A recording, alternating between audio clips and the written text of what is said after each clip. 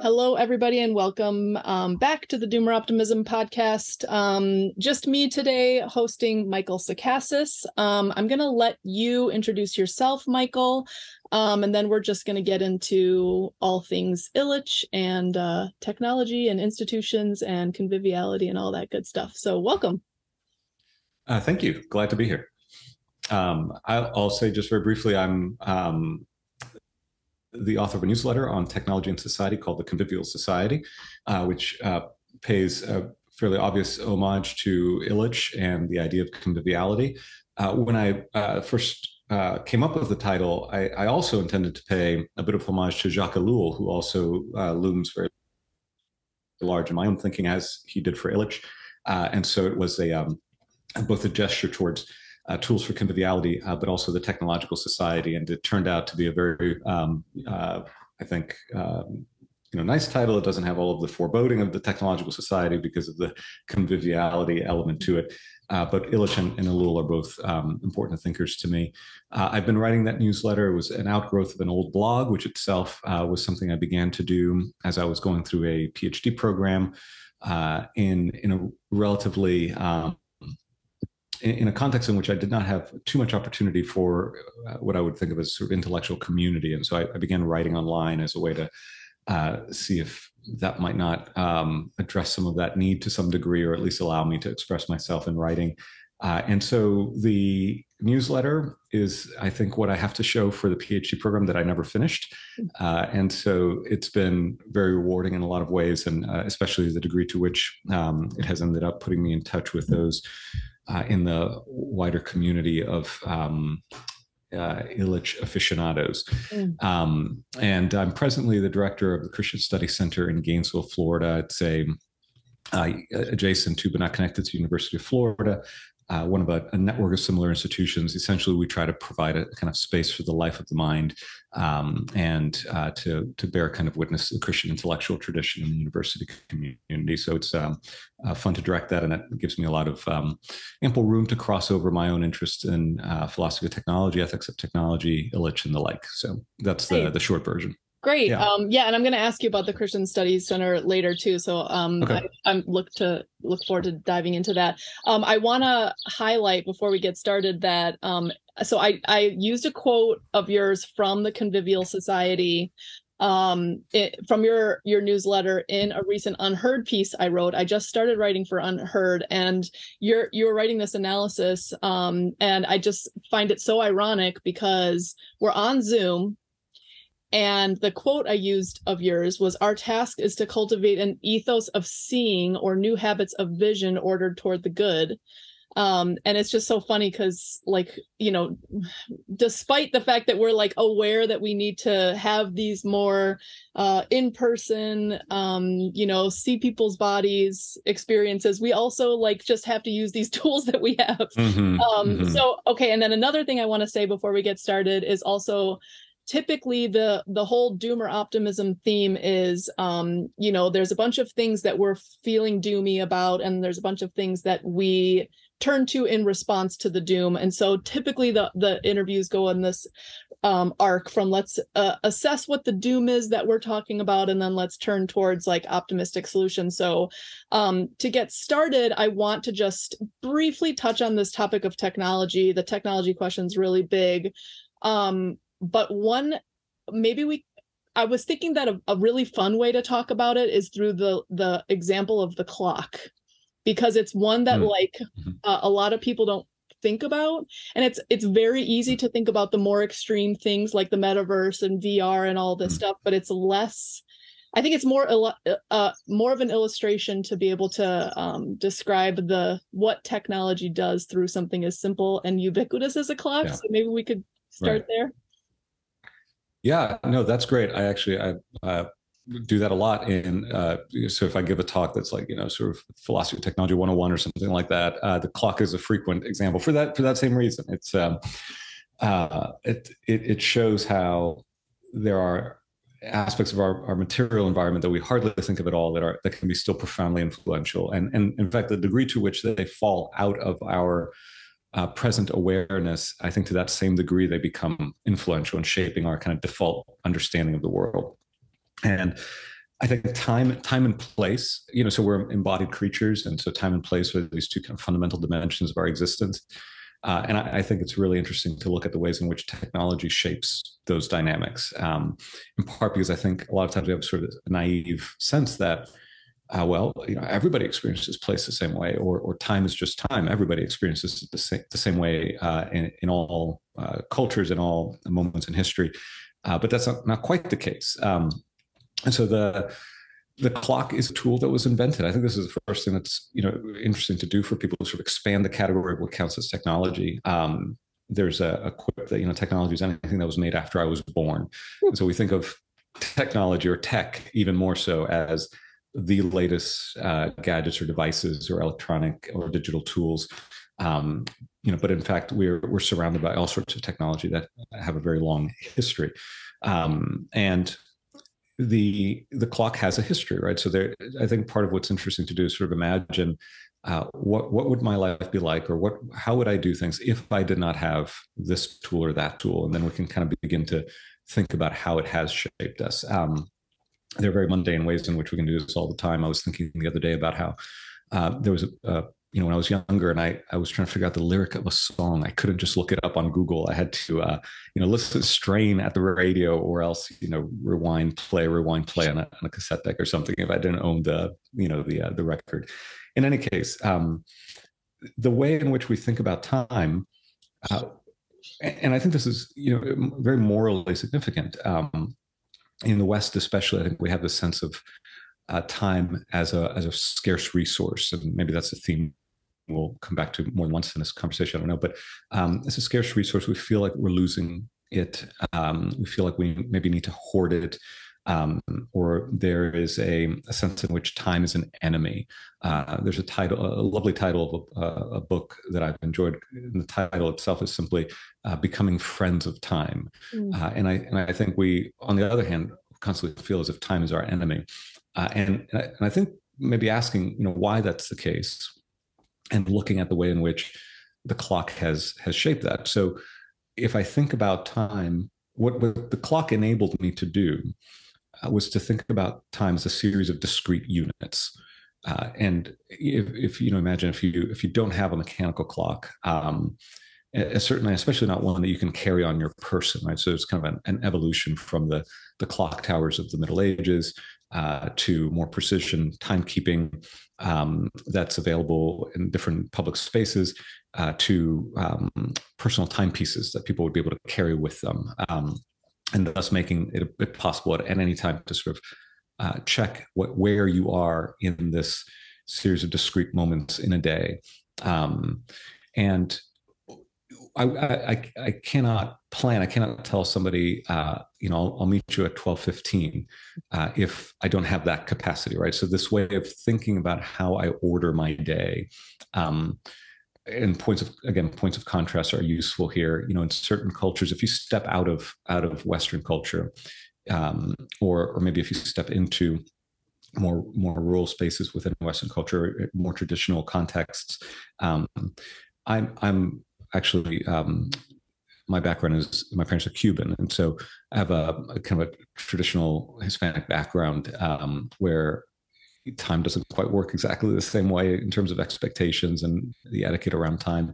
But I remember hearing in one context that the event will begin when everybody is here, rather than saying something like the event will begin at noon, and people will either be late or early to that, or on time.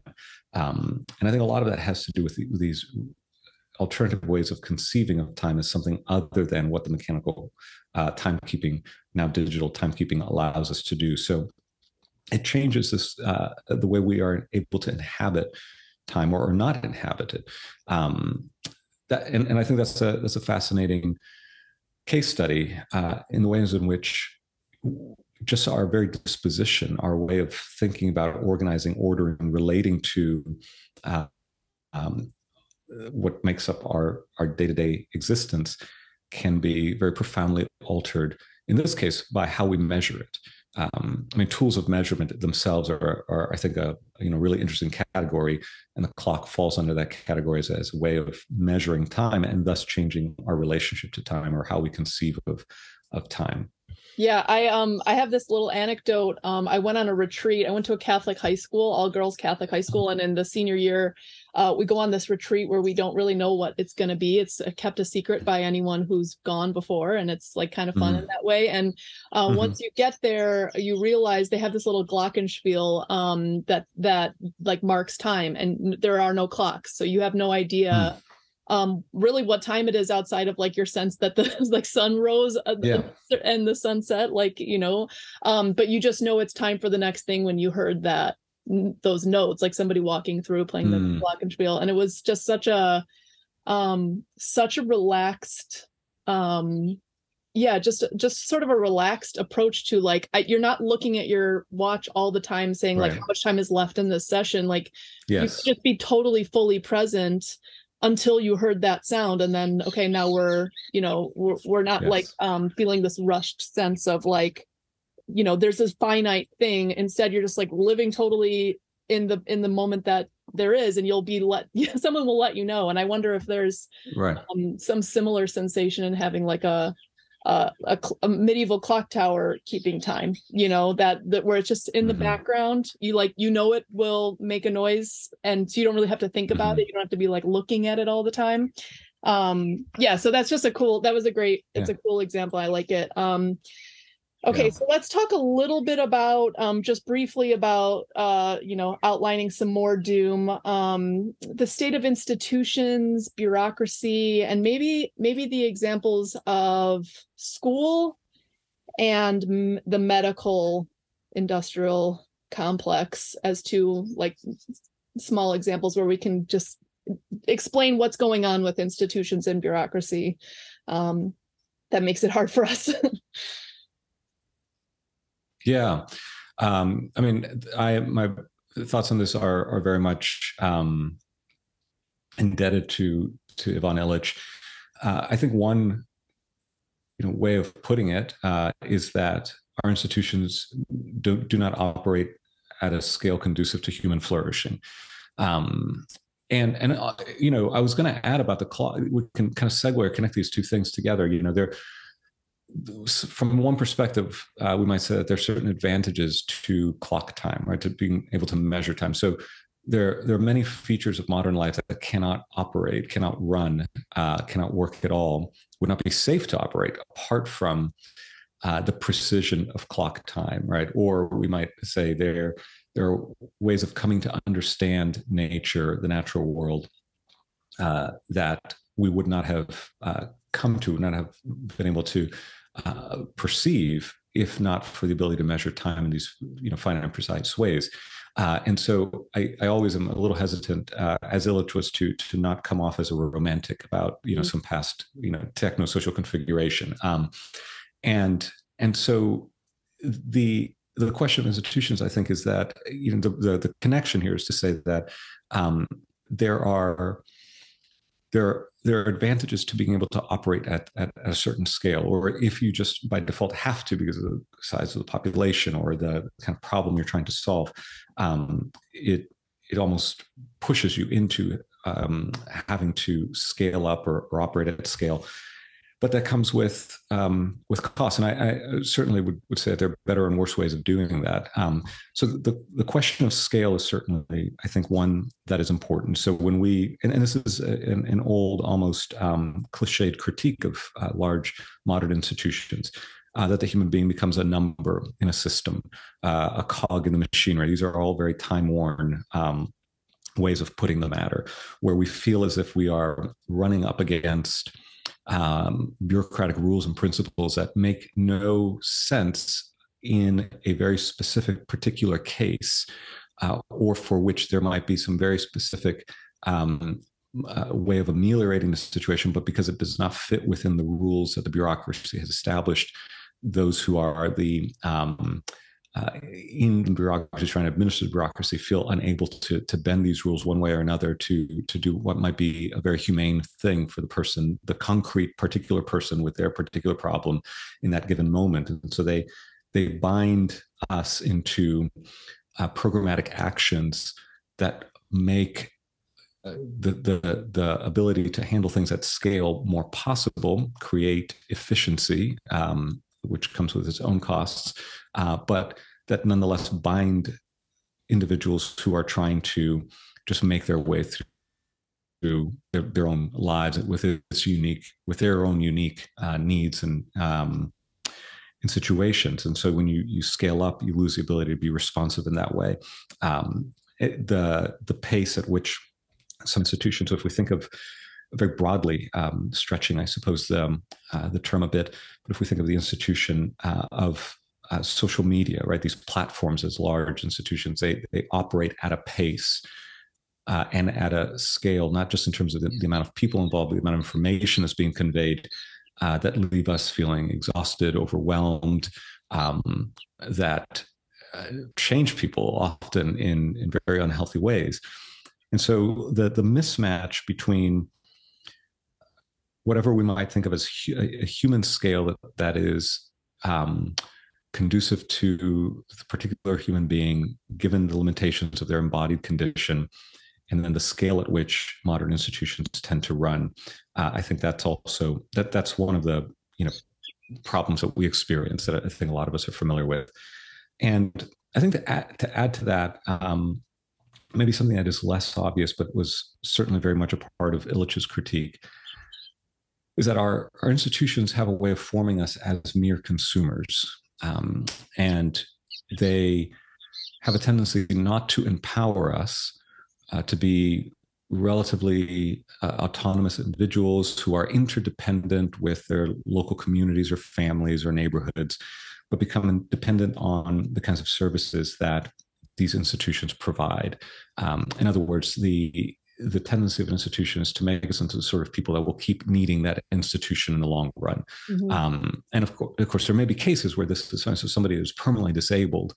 It is not as if someone who's permanently disabled needs to learn to live without institutions of care that might be absolutely essential to them. So there are always ways in which we can, of course, think of examples that don't quite fit this mold. But I think there is still a general pattern that Illich identified, and which is really at the heart of his critique of schooling and of medicine, of transportation.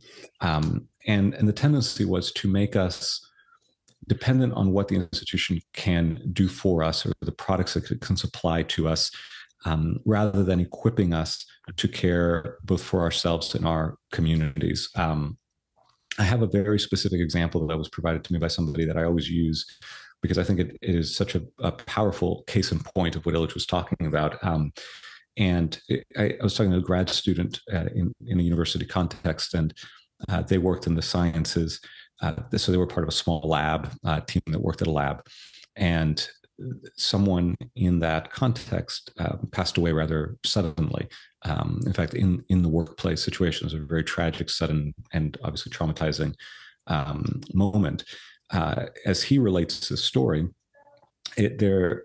some of the people in that lab, some of his colleagues a handful gathered together to talk to each other about what had happened, to console one another, to help one another. And at that point, somebody in that small group said something like, well, I don't think we should be talking with one another until the counselor arrives. And so there was this sense in which this very natural human thing, capacity, right? It was this capacity to care for one another in this moment of tragedy and trauma. This one person at least felt as if they were not equipped, certified, perhaps. They needed the presence of the professional in order to console. And I'm not sure what they felt might have gone wrong. If they simply just felt that they weren't equipped to be present in that moment, or if they felt some risk of something maybe going astray without the professional's guidance or input. But I think that's one example where, there's, if we might think of sort of the institution of mental health broadly speaking, which I'm sure has done much good. In fact, I know has done much good, and I know people in it who have done good for others. But if we are, rather than being empowered, are simply taught to depend upon its services or the services of those certified by it, I think we lose something really vital and important. And if you multiply this across, multiple areas and arenas of life, if we look at what we're able to do for ourselves and our communities, and I've added a couple of times this note of interdependence, because I think for Illich it was never merely about becoming a rugged individual. It was always a kind of personal autonomy and capability for the sake of mutual interdependence. That's his phrase, right? So it's for our ability to help one another. And I don't think, we've been foolish enough to say that we can do all things for ourselves, that there's never a point at which somebody might be able, or some institution might be able to serve us in certain ways. But I suppose that there are thresholds. This is another Illichian concept, right? There are thresholds where the institutions become counterproductive because they now begin to make us more dependent rather than empowering us. So those are two, the question of scale and the question of kind of learned dependence, which robs human beings of the gift, being able to care for themselves and others, the consolations that come from that, sense of value and place in a community that comes from that, that we are at risk of losing when we have outsourced. That's not a word Illich used, but I think it's a word that captures the dynamic. Outsourced these capacities that human beings have to institutions. Yep. This is so great because I just feel like this is like a lot of us in the doomer optimism sphere are sort of coming to these same conclusions, independent of necessarily having read Illich. So it's just really cool to see that these ideas are they're just so relevant for this moment, and it's like, yeah, everything you're saying is totally resonates with like most of our conversations here. One of the things I really want to pick up on that I think is super important to highlight is when you push back on the sort of like totalizing, globalized uniculture of everything, or technology, just accelerating in extreme ways, and people like sort of accuse you of being a Luddite. I think it's really important what you said about the clock example. Like sometimes you need this very precise clock time, but it just because in some cases you need that doesn't mean in all cases all the time you should be using that. So it's a lot of us push back on this. It's a sort of like case specific diverse application of things, which is so hard to communicate in like sound bites or tweets. Right. It's like I don't like this thing for this context doesn't hit quite as hard as like X is bad in all cases. You know what I mean? So right. It just like sort of forces a more nuanced conversation if people are willing to have it. And I think it's absolutely essential because there are certain technologies that are necessary in certain circumstances and shouldn't just be the bare minimum or, the base technology that all of us have ruling our lives. And then another thing that just keeps coming up is these two other poles, which are that come up a lot in doomer optimism. Because people are capable or leaning into our agency and leaning into like we have a lot of power as individuals or families or communities, people then immediately jump to like no man is an island, and we're not saying that. We're saying like just because we're saying people are capable doesn't mean that you then can't also have a mutual interdependence or be a more useful member of a mutually interdependent society because you are more capable as an individual or more capable on a family scale or on a neighborhood scale. That makes you a better contributor. So those things come up a lot too. It's like it's neither everything is outsourced to institutions nor everything is capable on the individual scale. It's somewhere in between, but in a way in which the power that gets built on a lower scale reinforces the strength of the mutual interdependence. Turning toward how we get and I want to like just focus the rest of the conversation in this direction, how we get to where we want to go. You had a quote in this other podcast I was listening to on this morning. Maybe the problems are in fact so deep that we need to begin rebuilding at this extremely simple level that won't give us the immediate outcomes we desire, but will give us a foundation to build on in maybe 100 years. This is such a hard concept for people, just to think like, things are just pretty out of whack and pretty out of control. And to just think about building on like the minimum possible scale. I'm wondering if we can talk about that a bit, because recently I've been encountering people who are trying to build on too high a scale. Maybe we just need a cryptocurrency. Maybe we just need like a DAO, and that will like solve all the problems of these institutions. Or intentional communities, for example, would be a scale which I think you're trying to do too much at once, solve too many problems of the modern world and institutions, and then those end up coming crashing down because they're trying to redo governance and social relations and like all aspects of daily life and coordinating all of that. I think scaling down the solutions, maybe we could just start there, like,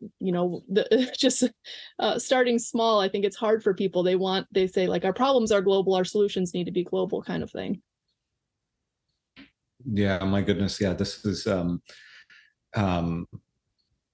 wonderful question. And I think you're right, because I feel a lot of these same tensions, and in writing just about technology broadly, that same dynamic is one I frequently encounter, or at least it's a part of my own sort of inner thinking about some of these questions. And I think I understand where people are coming from when they look at the scale of our problems and feel as if, well, the solutions have to meet that scale. And I'm not necessarily sure that's always wrong, and that's fine, right? But I think a lot of times, when I arrive at that point, I'm not sure how we got to that point in that previous podcast, but I think what I might have had in mind is, again, going back to Illich. Illich, in his intellectual journey, the trajectory of his work goes from these very bracing critiques of modern institutions, industrial institutions in the 1970s. So schooling, medicine, transportation, the three most prominent that come to mind. And it begins to shift. And I think Illich asks himself, why did so little change? Or when it seemed as if there was, this momentum, why did so little change? And I'm kind of condensing the story, but he comes to see that there are certainties, he called them certainties, deep assumptions that people may not even be aware of holding, that were where the roots of the problem lay, even below the level of institutional structures.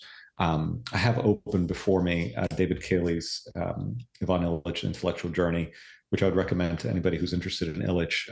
Read Illich and then read Cayley on Illich, or read them together. They're great. But from those certainties, then this turn in Illich's focus towards media, in a sense, and in a very broad sense, almost in a kind of McLuhanist sense. The book In the Vineyard of the Text is sort of an example from this period.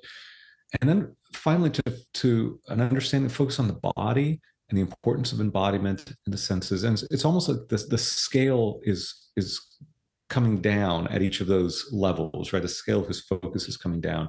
And even in his talk about politics and friendship, and at numerous places at this late stage in his career, where it is as if the change must begin with the face-to-face encounter, or with the small group that is able to drive at the truth of things because they have built trust amongst themselves, right? And I think of that. He's writing this in the late 90s, mid to late 90s. He passed away in 2002.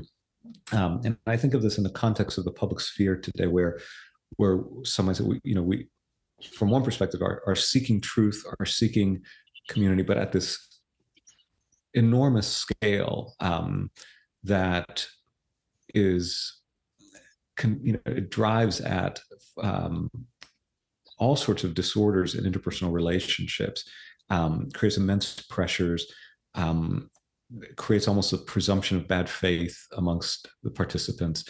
And so this idea that where we need to learn to be human again is in these small, extremely small scale encounters, where I just learn to relate to my neighbor again in a more humane way. I think that's the kind of thing I had in mind right at the beginning there. And when somebody may say, well, that's almost a foolish way of thinking about how to address our problems, I more recently I just come to think maybe it's foolish not to think that we have to start at that level, right? Maybe I'm the one taking the problems more seriously. I feel like that. I feel that so much. I mean, even sometimes I bring up the concept of like, just plant a few potatoes with your kids or keep some chickens in your backyard. And people think like, we can't solve global warming with like a couple chickens. And I'm just like, but maybe we could. Like, maybe it is actually the act of interacting with nature in this like embodied way that is exactly what we need more of in a widespread sense. Right. It's a sense of if you need to transform a culture. And Illich has these places in Tools for Conviviality, for example, where, I don't have the quote committed to memory, but it's something like this. The choice is either a kind of technocratically managed collapse on the one hand, or the imposition of a totalitarian managerialism on the other, or right. So those are the two choices he sees unfolding before us. But what he wants to suggest is that, or people learn to desire the good that can be found in the path of conviviality, right? That the kind of, in some cases, austerity now sort of a loaded word because of the way it's kind of, out of the 2008 crisis, in the way the connotations is taken up, but that there's a certain joy in the austerity of living within certain limits, which to modern ears sounds like, no good at all, right? Because we have been taught, as I've put it in one case, that happiness is always on the other side of more, and that any acknowledgement of a limit is sort of taboo. But I think what Illich, Wendell Berry comes to mind as well, and they were both, I think, mutual admirers in some respects. That there is actually a kind of joy to be found, right? There's a joy in providing for yourself and for your family in these very small ways that you're describing. It was interesting in the early months of the pandemic when many people sort of rediscovered or for the first time discovered how to bake bread, right? Which was just kind of sadly seeming like a passing fad. I think there was a bit of joy in rediscovering that you could do something for yourself, and that it took time and it took a bit of care, but that it is in that there kind of reward lay that we had forgotten about as a society. And so giving people a taste of that and leading them, myself included, is not just others, but rediscovering these joys so that we can see that, the alternative to the present techno-economic structures of life with all of their disorders is not a kind of, dire apocalyptic scene with, Monty Python-esque, like, bring out your dead kind of scenarios. But that there are ways of ordering society that may be better, may not give us as many things as we now think we need. But if we recognize, in fact, that we don't, in fact, need some of those things, and that there are better and deeper joys and satisfactions along the path that Illich suggested, for example, then I think you can begin over a admittedly very long scale of time to change society more deeply at a more profound level. I don't know if that makes sense at all. Yes, and again, yes, and I think I would go even further to say, like, I think a lot of people think, like, my background is as an environmental sociologist, so I'm steeped in like a lot of environmentalist type communities, and I think a lot of people think solutions to anything have to be horrible. I mean, they have to be like less. Yeah. They have to be taking something away. You know, you have to deprive Right. yourself. And I would go further, I think, even, and say some of these simple solutions or small scale solutions are in fact exactly what you're saying, like joyful. And in the meantime, maybe it's not even because you want to change society or whatever. Maybe it's just because you would like more joy and humanity and connection in your life. Right. And it's a good thing, independent of whether or not it scales to solve all the problems at once or anything like that. Like it could just be independently beautiful and joyful, and also give you a small amount of sovereignty, and give you a little bit of resistance to the machine and the techno capitalist society and all of that. So that's I totally agree with you.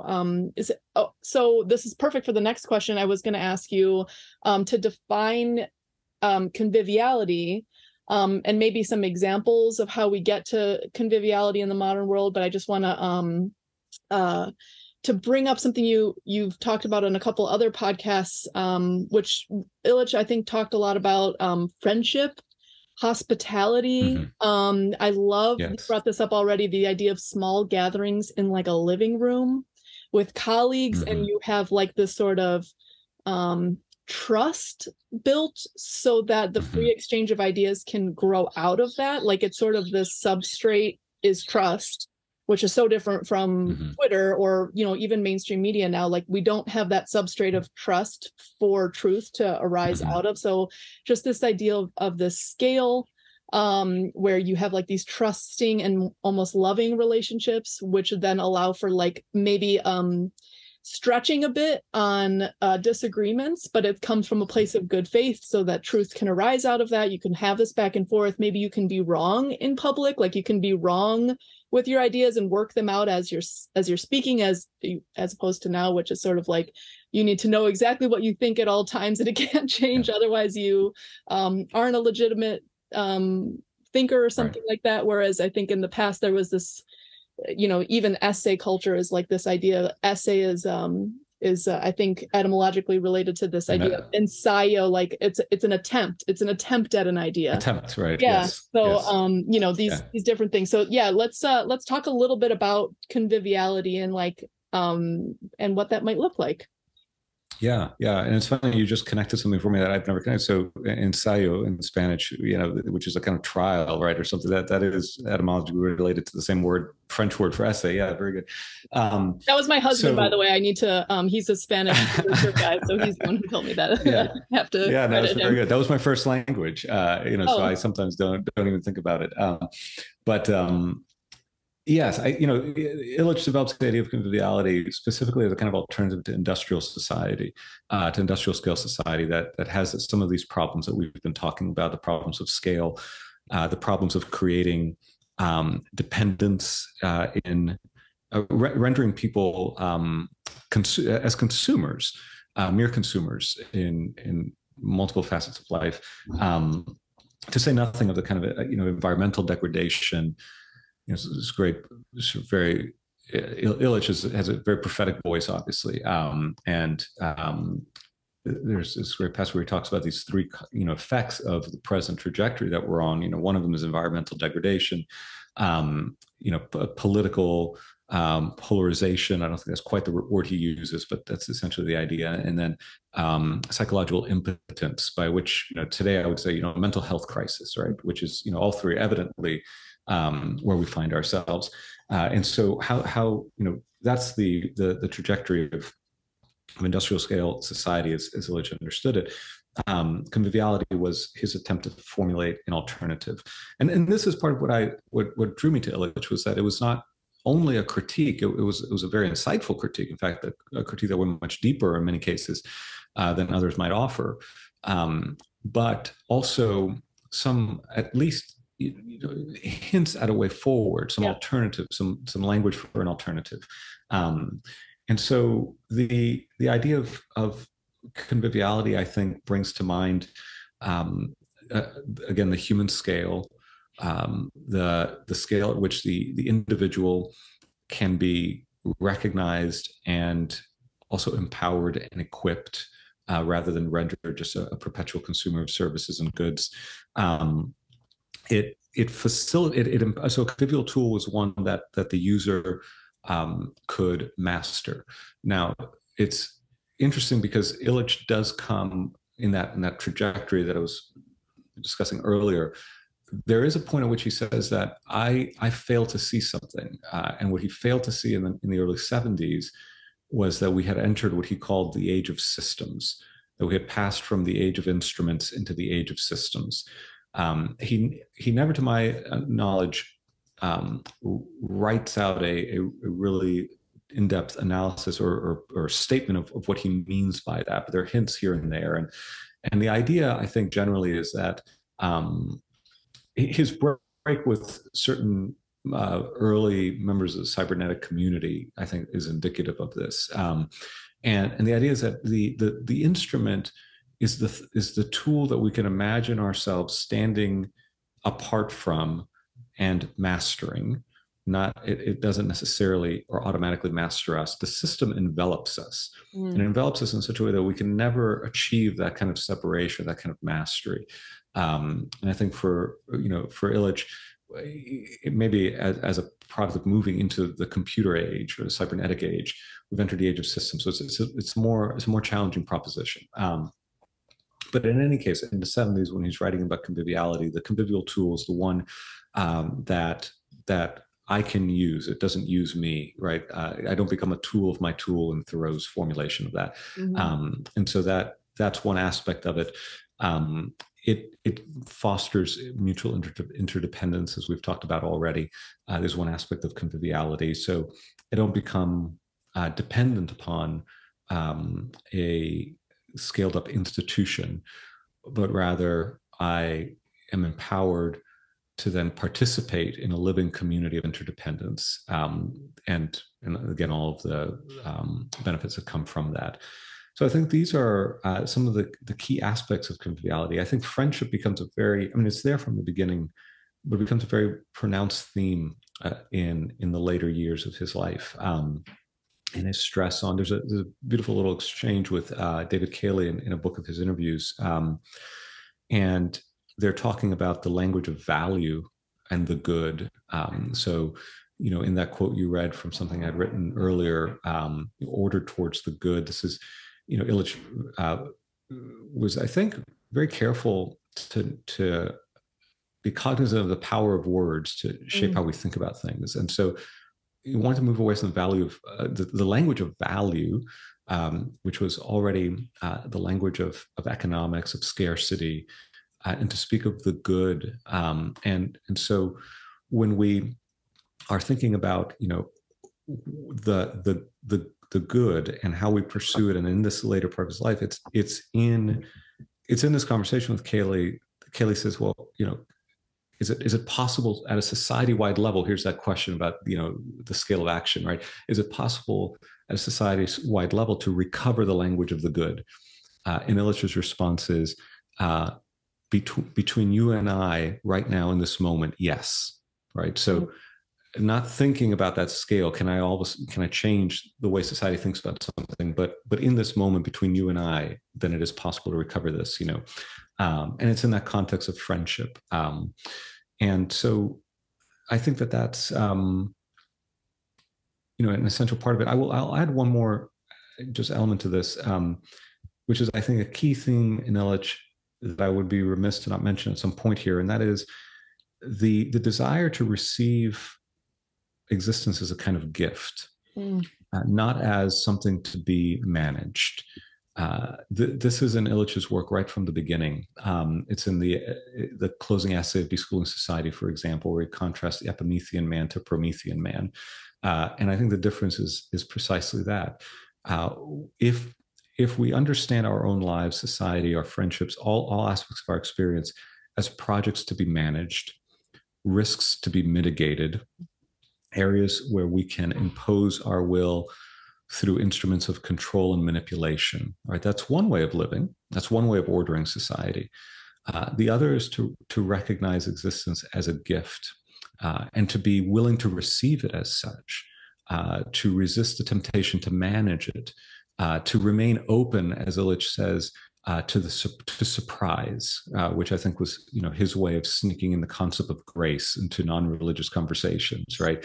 That there is this, willingness to be open to the surprise, to hear the call of the moment, of what is needed in the moment, what is good in the moment to do, and not to impose the good, but to be ready to be responsive to the demands of the good in a given moment. But this is a change at I think the most fundamental level in the way we are oriented towards existence. And so I think that that's also part of maybe the deep structure of conviviality. It involves this recognition of life as a gift. Wendell Berry has a lovely line. It says, "We live the given life, not the planned," in one of his Sabbath poems. The given life, the gifted life, not the planned. And I think those are the options before us. And how we, whether from the beginning, if our starting point is the planned, the managed, the risk mitigated life, that's going to inexorably lead us down certain paths to make certain choices, to create certain outcomes. Whereas if we, I think, are prepared to receive life as a gift, it opens up whole new possibilities for us. I love that so much. And I was going to ask about Christianity later, but I'm going to ask about it now. But a couple of notes. Maybe you don't believe this, but I do think that I am trying very hard, and me and our little doomer optimism circle are trying very hard to use Twitter as a convivial tool. And we are basically like just ignoring the culture war stuff. Yeah. We're sharing with each other in friendship. We see individual friendships blossoming out of it. People are encouraging one another. A lot of us are homesteaders or homeschoolers, sharing information, saying like, well, what my friend Roxanne is constantly baking these beautiful pies with her daughters, and just look at how beautiful these pies are that you've made, and just sharing that and holding one another up. So I even though I am quite a Luddite, I do think sometimes you can, with enough muscle and grit and agency, even use something as chaotic as Twitter as a convivial tool. We're not perfect at it, and it's got quite a bit of institutional pull on its own. But I think it's kind of cool to think about, almost anything, not almost anything, but a lot of things can be used in one way or another. They're not necessarily this totalizing force.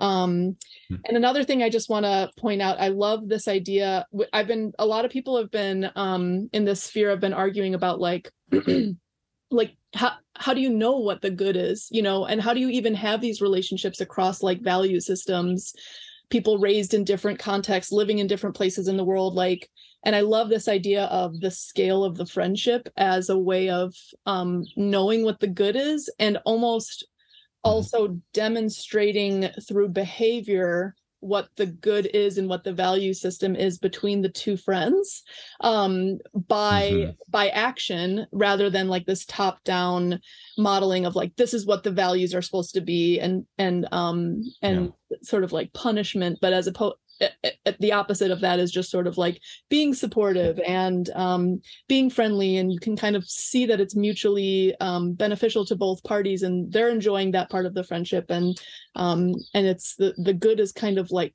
co-created at a scale that's notable between two friends, which I think is really beautiful and hopeful, because a lot of us have been struggling with this lately, maybe we can't be friends from being in different places in the world, and I think this is a hopeful note for us who are attempting to do a kind of like cosmo-localism, like we have a local community, we have our families, but we're also having these friendships over space. So my question then that I was going to go to later, we can do now. A lot of people in our sphere and adjacent to it are newly coming to religion. Whether like either explicitly converting to something like Catholicism and are interested in things like the Latin Mass and like the tradition of it all and the gravity of like the Western tradition, or I guess in my case it would be more of like I grew up religious but not super strongly religious, but like sort of leaning into a lot of the I think what were to me the best parts of religion, which were like sort of guiding moralities and ideas of, how to relate to one another and to have grace and to experience existence as a gift and all of these things like you said. But I'm wondering what your thoughts are, or maybe drawing on Illich, where do we draw lessons from religion in all of this? I heard you on a couple other podcasts saying, there are, of course, ways in which the churches, or like the Catholic Church, for example, has become institutionalized itself and has its limitations in this way. Like, what is the best approach to religion today? And I have a kind of skepticism that I don't necessarily want to say, join a church, it'll solve everything, like, and just go headfirst into either a new religion or back to religion. Like, just cautiously, in my estimation, it's a good idea to cautiously adopt solutions and see how they work for you, and see if like something like adopting a religion would be good for you, but maintain a healthy skepticism. Like, maybe there's parts of this that I don't like, that kind of thing. But I don't know if that's like my rationalist brain speaking. So I wonder your thoughts, on religion, and for people who are grappling with all of these problems. Sure. There's an interview, you can actually find it online, from the late 60s, where Illich is being interviewed in French, I think. He spoke about a dozen languages, but this one I think is in French, and it's in black and white, and Illich is very young. I think he was still a priest in good standing. He remained the priest throughout his life, but stopped dispensing his duties at one point because of some conflicts with the hierarchy of the church. But in any case, Illich is actually drawing on Greek myth a good bit. He's talking about Epimetheus and Prometheus, I think, in this context. And the interviewer towards the end asks him, well, I think the precise question I can't remember, is something like, you haven't mentioned God this whole time, right? What kind of priest are you? And Illich, says something like, well, I don't like to embarrass my friend. It's a very the sense of his spirituality, if we can put it that way, for brevity's sake, was something very dear and private. Not private in the sense that it is compartmentalized. Intimate might be a better word. And it was very real. And I think maybe the sense, the impression that I got is that kind of dragging it out in order to make his points more convincing, or to give it a kind of authority that's borrowed from religion, as if the faith becomes a means towards something other than itself. And that resonated with me. So I think, as it would have been for Illich, although it wasn't obvious in much of his private writing, the whole thing is kind of framed by my understanding of the world, which is fundamentally religious, right? It's fundamentally grounded in the idea that we are creatures, that there is, when I say it is a gift, that I mean that quite straightforwardly. And that we do wait and experience moments of grace, that there is a kind of order that we can aspire to, that grounds the good, as however we go about discovering it. So those are in fact very concrete propositions. To speak in a public context, and to address some of these core human questions, I don't know that early on, it might not even have been a conscious decision on my part that I wouldn't speak in this explicitly theological vein, but rather speak out of it in a way that can be heard, in a way that addresses common human questions. And if it becomes a path for some people towards more explicitly theological considerations and questions, then fine. So I'm not sure. I have I wrestle internally with how I navigate these questions for myself, and how I speak in a public context. But I think it is certainly fundamental for me in the way I understand these things. And I think it would have been for Illich as well. At the same time, you alluded to what the role the church plays in this. Illich was very explicit, especially in the interview that became Rivers North of the Future, that he's able to diagnose Western institutions and its disorders because he first saw it in the church itself, in as late as early as the late Middle Ages. And so that the church has gone wrong, and it's his notion of the Latin phrase translated as the corruption of the best is the worst. The best in that case was the church, and its corruption is the worst. And the way it models, the kinds of institutional dependencies and authoritarianism that later becomes part of his critique of other institutions, I think is important to note. But that there is this encounter with the gratuity of being that leads to gratitude. It leads to a sense of stewardship over the world. It recognizes that our limits are not simply there to be transcended, but to be inhabited. Those are all, for me, explicitly religious, not just merely philosophical notions. And I think that the idea for me is to allow the beauty of of what is good to draw others toward itself, right? And so if I am able to live the good in relationship as you described, to see in my neighbor, to be responsive to the needs of my neighbor. Illich has a wonderful way of understanding the parable of the Good Samaritan, right? And it is that in that moment, the Samaritan hears a call. He says the problem with that story is that we turn it into an obligation, and then we find ourselves soon enough, justifying bombing our neighbor for their good. Right. But rather that it's a call, rather than this obligation. When you make it an obligation, you corrupt it. But if you're responsive to the call, if I'm responsive to the good of my neighbor and am able to love in that way, there's a beauty that shines forth from those acts.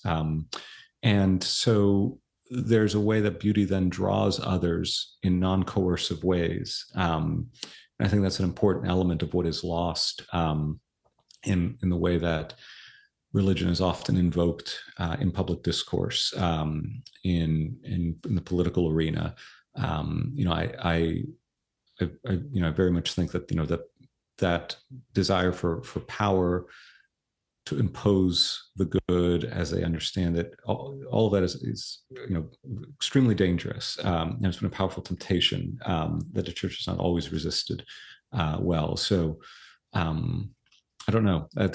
Those are some of my thoughts along that that access. That resonates a lot with me. I also I'm just kind of skeptical in general of somebody who's like imposing the good external to me in a way that's like I guess not embedded or embodied in our relationship or context, so people, I think, sort of drawing on like religious authority to determine what's good without really knowing the context or even being a part of it or having any skin in the game with it. It's like that part I'm really skeptical about. But on the other hand, more and more time I spend, like, just in these kinds of conversations, I realize there is like a deeply theological basis for a lot of what I think is good. I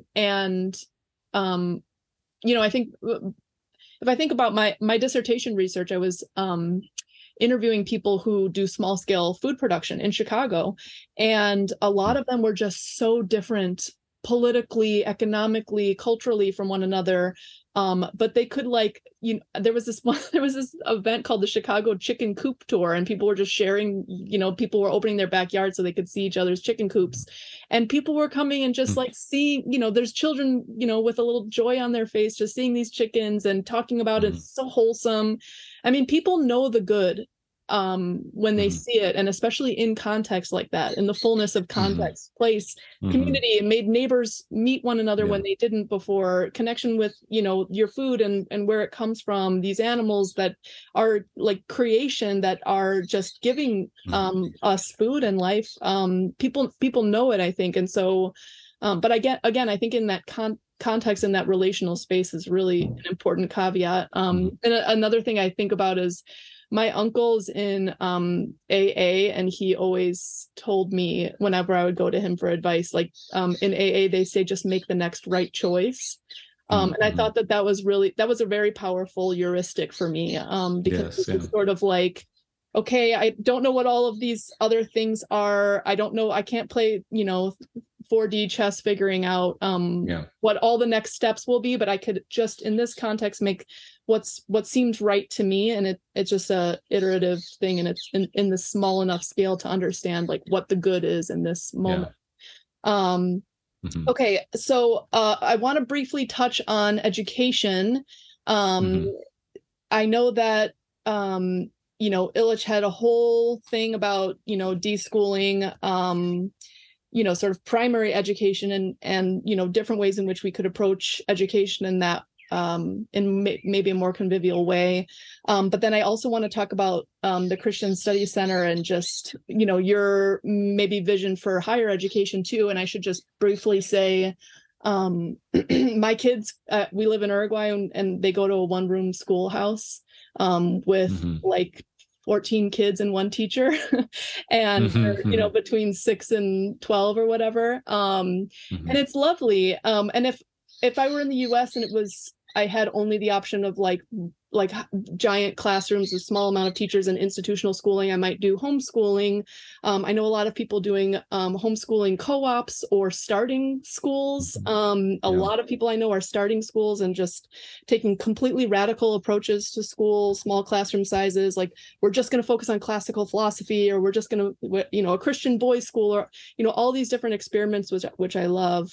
And then in terms of higher education, my day job is hosting American university students here in Uruguay, and they work alongside small scale family farmers and get their hands dirty and plant trees and do all this fun stuff. And I think there's also something to be said of, just getting out of the classroom and having experiential learning to some extent, getting, connecting with other people and not just necessarily, being in the ivory tower. But I also I went to undergraduate at the University of Chicago, and I loved the debate format, the classroom where we're, where we have mutual trust and we can, get at the truth through discussion, small 10-person discussion classes. So yeah, just education in general. What kind of optimism can we be looking toward? What should we be envisioning? Yeah. So that's a great, again, very multi-layered, multifaceted question. So maybe I'll start. I'll approach it this way. So the study center is a small institution. We're not connected to the university. We don't offer credit, and we don't charge for anything that we offer. So we host reading groups. I lead an 8 or 10 week class each semester where we provide lunch, and we get to talk about. For example, this past semester we just wrapped up an 8-week course on attention in the moral life, which has been an important thing for me over the years. I've actually taught a 8-week course on the thought of Ivan Illich as well. So you get to do a lot of fun things, at least from my perspective. I invite speakers to come and give lectures, and I do both the traditional public lecture, but over the past couple of years, what I've started doing is having a kind of lunchtime seminar where it's a smaller crowd and it's more conversational, so that we can do some of what we've been talking about. Christine Emba, who recently wrote a book called Rethinking Sex, was with us recently to do that same kind of public and then seminar event. And I think part of what I understand this center to do, we're one of many. I think there's a consortium, which is sort of a loose association of similar institutions, and there are about maybe 40 member institutions of differing sizes, and they differ. They will each differ to some degree. They have some overlapping similarities, but the way I think about what we do here is, I've put it this way. I think I would like for this center to be a haven for thoughtfulness. So that means combating a lot of different default settings of our lives, even for students in a high-powered state university, where we we are often driven by either competitiveness or this idea that we're preparing ourselves for the market, or that we must, achieve certain grades in order to enter grad school. So it's always, learning for the sake of something other than learning, right, is one way of maybe framing part of the problem. And we lack, in the technical sense of the term, the kind of leisure that is required for the life of the mind. So to try to create that space so that, as I said, we're not going to give you any credit, right? So there's no outcome you're checking to get out of what you do here. Neither are we going to charge you anything. And we gather, or 10 people maybe around a book or an essay, with no particular agenda except to read together, to think together, to raise questions together. So to give a place for this life of the mind for its own sake. And so I think part of the problem with the way education has come to be understood is that we think of it very instrumentally. It is for the sake of something, and that something is almost always career oriented, right, or earnings oriented. And so the disciplines that don't seem to contribute to that outcome are, of course, the first to be cut when funding runs low, and to be kind of given secondary status within the university. And so there are a lot of ways in which, and even apart from that, so just the pace of contemporary life, right, where the temporal demands, the busyness, the ubiquitous distraction, right? So if I can, in this institution, create a space where there's a kind of haven from all of that, so that we may rediscover, the joy of learning, the joy of coming to understand the world a little better through our conversations with others and through engagement with a text. I think that's part of what I hope for the institution. It is the Christian Study Center, so that means that we do have place a special premium on the resources of the Christian intellectual tradition, which even within the church gets neglected. There are wonderful resources. Illich is one of them. Lowell's another in the 20th century. Going back to various thinkers in the history of the church that are just simply not going to show up at a Sunday sermon.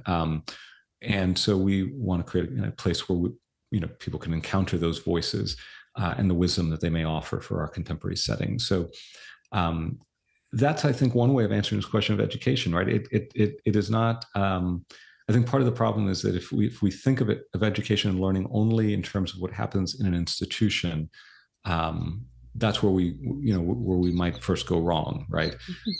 So that we can think about learning as something that happens much more organically in a variety of contexts, and it goes back to that similar to the anecdote about my friend's colleague who didn't want to converse with and console another person without the professional present, right?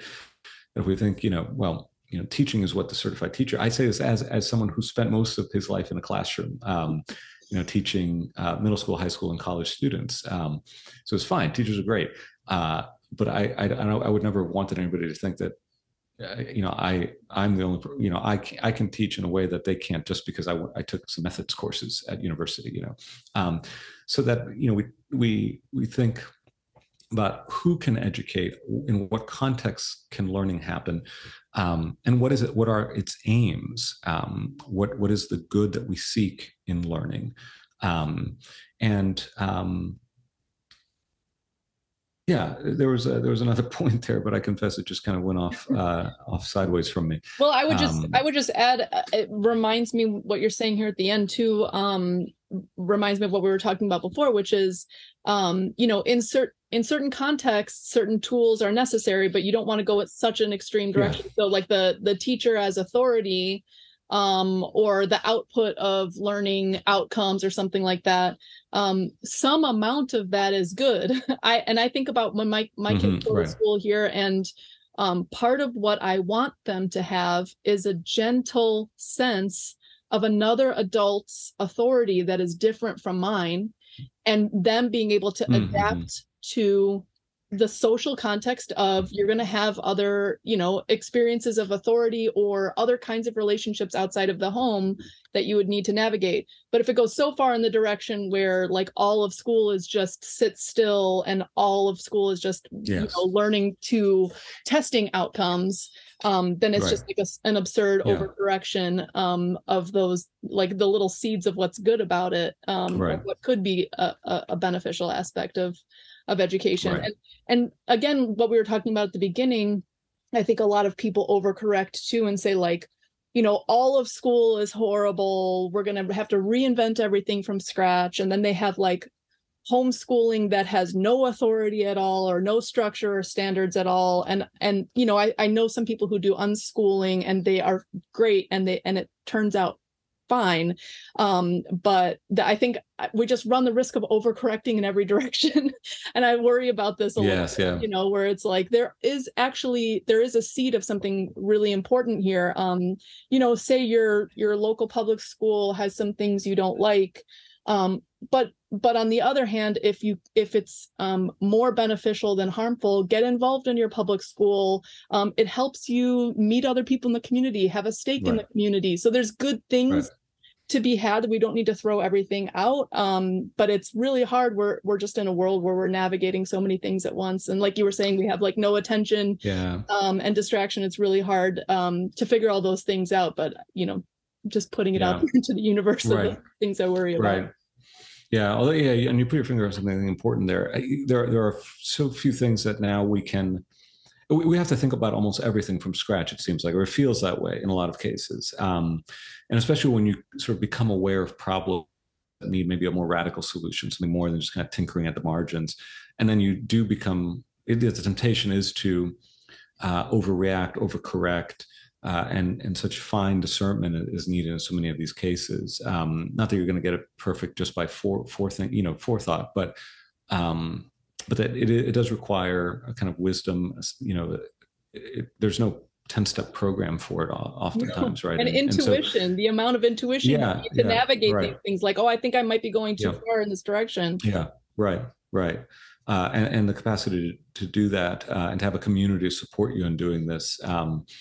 Yes, I think this is where, unfortunately, we find ourselves. But it can be, it's an exhausting place to be, I think. But it also can be a very hopeful place to be because, as we said, seeds of something new, get planted, I think, in these kinds of circumstances. And so, to try to preserve something of the joy and excitement of the moment, I think is also helpful. Yeah. And I think that basically that's the project of this podcast, too, is more or less to think about these things out loud in front of an audience so that, not everybody has to start from scratch thinking about how to navigate these myriad problems and what kind of solutions they should be looking toward, et cetera, but to instead draw on people who have been thinking about these things. Okay. So final question, and I'm just going to tweak this a little bit. I was thinking a little bit in terms of, trying to understand what is good. We talked about this a little bit. What promotes human flourishing? I was thinking about maybe the role of the mesosphere, like something like custom and tradition. And we talked a little bit about that. And something that's been coming up for me lately, and I don't know if you're familiar with this term or this sort of cultural philosophical movement called metamodernism. But basically the idea is, there's this, traditional era and then, this modern era and this postmodern era. And metamodernism is a way to synthesize maybe some of the best parts of modernity, the skepticism of postmodernity, and draw back on tradition. And something that came up for me recently is two things. One thing I've always loved is this idea of this Jeffersonian dinner. And Thomas Jefferson had this idea. It's only, I think 8 to 12 people only. You have to have a conversation between everybody. You have to have a topic you talk about. There's all these rules. And I love that so much because it's it just feels like such a cool human scale thing. And also it was, invented hundreds of years ago and we can still use it and it still works. And another thing that came up just very recently to me is Benjamin Franklin came up with this idea of Jinto clubs, which again are clubs of up to 12 people, civic clubs of people who live in the same place or civic leaders and want their mutual thriving and help one another, but also they just get together once a month or something and debate ideas and philosophy. So I guess right now I'm just kind of in this moment where I'm thinking about, let's not start everything from scratch. Let's look back to some of the traditions that are already sort of whole and exist and are ready for us. We have like a whole bunch of intellectual traditions and cultural, I don't know, technologies to pull from, but bringing them into the modern era and testing them out and seeing how they interact with us as these modern humans. I wonder if that resonates with you at all. Yeah, certainly. Metamodernism is one of these terms that I've encountered on various points, but I've never sort of followed through and tried to. That was me like a month ago, and it finally clicked. It's like a synthesis, but yeah, I really just disliked the term when I first heard it, because I was like, I don't know what this means. Yeah. What more, navigating Twitter is often these moment by moment decisions of what do I want to try to understand, that I've now just encountered for the first time. But certainly the idea that we don't want to simply reject modernity wholesale, whether we can even very precisely define it. Or that we want to dip back into the wisdom of the past. I think this is, yes, this is right. This is good. The formats you described, I'm certainly a big proponent of gathering people around the table, and it's a very humane and timeless way of bringing people together. Hospitality is one of the sort of key words here at our center. We have part of the center is a coffee shop. This is not something all centers have, but we have a coffee shop, so it's open to the community. It hosts all sorts of conversations that flourish around the building. I mentioned earlier in bringing speakers and wanting not just the speaker behind the lectern, but the one gathered around the table with 10 or 12 people, maybe 15, so that there is this opportunity to converse in earnest. As I'll tell you, it's kind of funny, but telling a story, after one of our larger events, there was a student that immediately turned around to the person behind them. I know this because the person they turned around to was somebody who used to work for us, and chatted about this later. But the student turned around and said, "Would you please talk to me about these things?" And so there was this thirst for conversation, right? This thirst for meaningful conversation that's not just kind of key to whatever the crisis du jour on social media might be, but it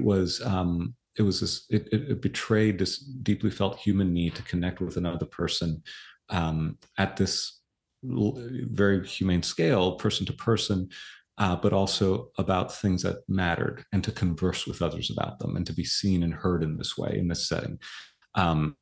So creating context for that, I think, whether we do that, in our homes, or we find these civic clubs that are able to do that. I think there are, we focus so much on all that's going wrong, but I do increasingly hear about experiments in these kinds of opportunities, kinds of gatherings, these kinds of ways of bringing people together.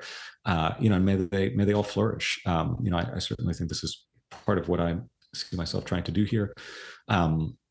And so I'm all for that. Illich would say, gathering a few people around spaghetti and a bottle of wine that doesn't even have to be very expensive, was the way to do it. So certainly so. I love that. All right. Well, on that note, for everyone listening, host a dinner party. Look up Jeffersonian dinner and follow those rules. No more than 12 people. Everyone has to have the same conversation. I think it's a great way to practice a tool for conviviality. So, Michael, thank you so much. Any last thoughts? Where can people find you, follow you? Yeah, my newsletter is the Convivial Society. It's on Substack, and I am on Twitter. I don't necessarily recommend people go find me there. If you're not on Twitter, certainly don't come for my sake. I'll feel bad. But if you do, LM Sacasas, that's where I'm at. And then yes, the Christian Studies Center here in Gainesville, Florida. You can look up to see more about what we do if you like. But the newsletter is the primary way they probably can keep up with things that are related to this conversation. Wonderful. Thank you so much, Michael. Yeah, thank you.